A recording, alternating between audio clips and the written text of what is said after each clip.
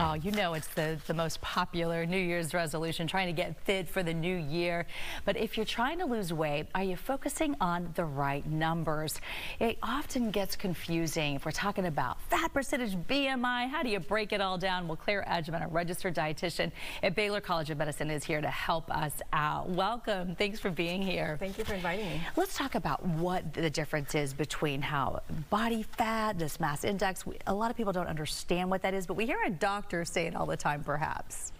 BMI is just something that's very easily used in a clinical setting to establish somebody's weight. It's just a comparison of the weight over their height. It doesn't take into account muscle, bone, or fat. So that's not a good thing, right? It could potentially not be a good thing, but it is a good starting measure. And if we find somebody is in a BMI range of in the 20s, we might do a little bit more. We might look at their body fat. We might also look at metabolic factors like blood glucose, blood cholesterols. A lot of scales, especially if you have one of those digital ones, will tell you the fat percentage.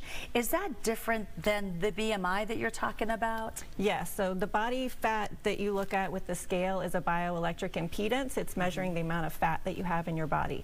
Maybe not necessarily all that accurate, but it is good to keep track of, like, week to week.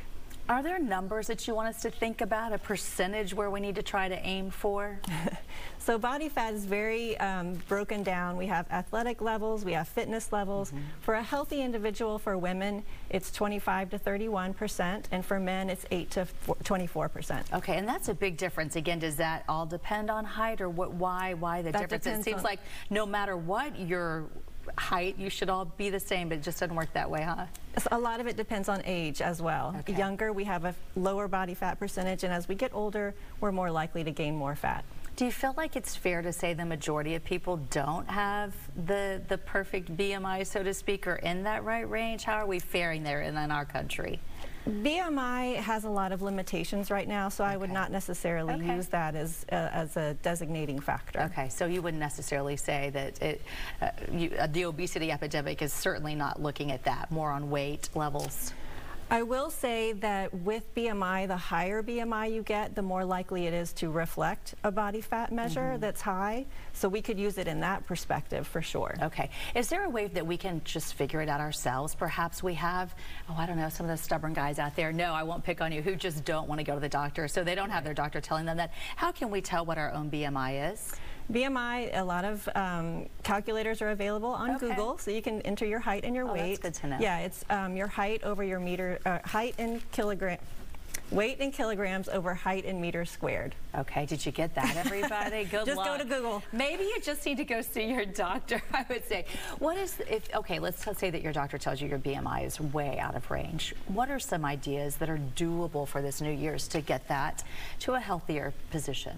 Focused on plant-based eating, fruits, vegetables, whole grains, plant-based proteins, excellent sources of nutrition for you. You know that scares Texans to hear that. But even if you try to do that a couple of times a week, it can make a difference, Absolutely. right? And I feel like that's doable. If you take it out a couple of days a week, it might help. Consider pasta instead of that steak for dinner. Or plant-based proteins like beans, legumes. Those are excellent sources of protein. All right, you heard it right here. We got the specialist in the house from Baylor College of Medicine. Thanks for breaking this down, making us better understand, hopefully getting the new year off on the right foot. Thank you for inviting me. All right, have a good one. Thanks.